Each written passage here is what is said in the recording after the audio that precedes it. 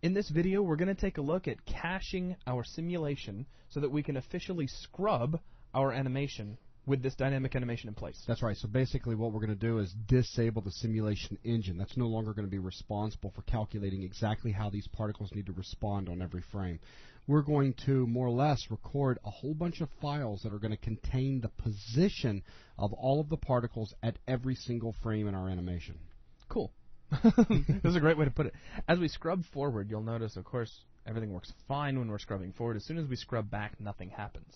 This is because Maya can't simulate backwards. So what we're going to do is essentially tell Maya, just go ahead and record where everybody is, and we won't worry about simulating anymore. That's right. Very, very simple to do. If you look under your Solvers menu, you actually have a Create Particle Disk Cache option. To use this, you need to go ahead and select the particle objects in your scene. I'll select them both. So here's one. Notice I'm just marquee selecting the particle. Yeah, and you can do both particles at the same time. I'll hold down Shift and select another particle. So I have both of the particle objects selected. If you go into a wireframe, you can actually see the particles get highlighted.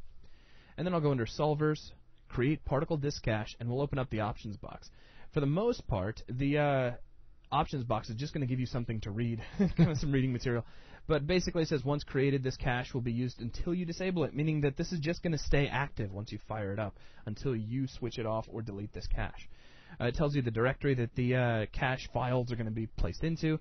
It's going to tell you that it'll use the render globals. We'll be talking more about render globals a little bit later. And then it's going to warn you and say Maya will play through the scene, through the entire range being cached. Hit escape to interrupt the caching operation. And when it plays through it, you're not going to see anything to actually take place inside your viewport. There's no reason to. We're just going to see the timeline indicators kind of march across the bottom of the screen. That's right. Maya's basically running through in memory, running the simulation, finding out where every single particle is, and recording that information. So when I hit create, here we go. Boom.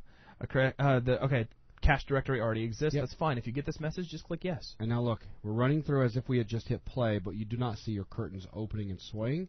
Boom, and boom. We're done. It all goes away.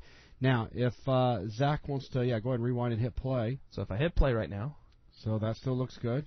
Looks exactly like it did before. Now, hit stop right there. Now, scrub backwards. Ah, check that out. You couldn't do that a minute ago. We can officially scrub the animation, meaning at this point, if we wanted to, we go to Show Dynamics, which will hide away all the particles, and we can treat this just like a normal piece of animation. We don't have to worry about the dynamics anymore. Yes, we can. Now let's go ahead real quick and show them exactly what happened. So we're going to go ahead and open up a folder here. This is inside our projects folder up under the Talented Ball project, and you're going to find a particles folder. Up under particles, there's Talented Ball, which is what we were told inside that dialog a second ago, that the particle cache files were going to be stored in this location. So we'll jump up under that, and what you're going to find down here is 500 different files. Why do we have 500 different files? Well, first, Zach, go ahead and just use the mouse and point to their animation range down back in the area. Well, let me go ahead and move this window out of the way. Just point to this guy right here. Right here.